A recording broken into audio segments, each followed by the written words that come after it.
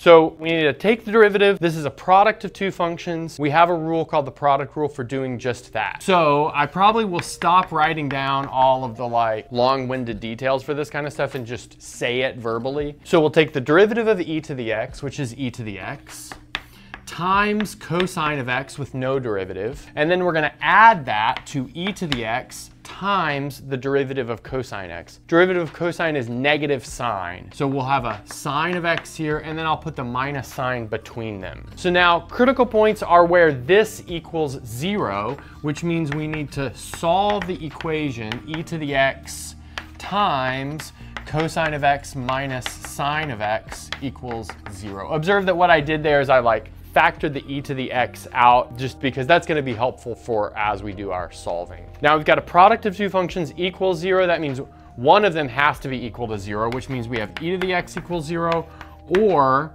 we have cos x equals sine x. I'll just go ahead and move that over to the other side of the equation. It's really cos minus sine equals 0, but adding the sine over, we get cos equals sine. But now, does anyone remember where e to the x equals 0? Yeah, it never happens, right? So there's no solution over here. So exponential functions, real exponential functions are never 0. And just recall like the general shape of a real exponential function, and we'll kind of know why.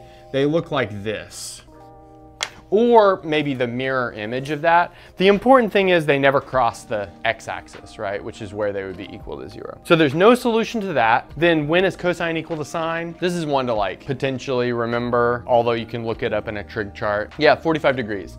Okay, so it's 45 degrees, which is pi over 4. And then, well, there are gonna be some other values too because of the way that cosine and sine work. That's the value in the first quadrant. There's gonna be another value in the third quadrant when they're both negative, right? Let's see, that's gonna be like 5, that's gonna be like 5 pi over 4.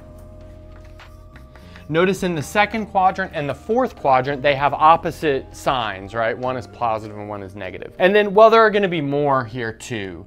So we don't really need to worry about that. Generally, whenever you have a problem like this, you just write them between 0 and 2 pi or something. But if you wanted to, you could just say, oh, this is plus 2 times n times pi, and then this is plus 2 times n times pi, as n runs over all integers.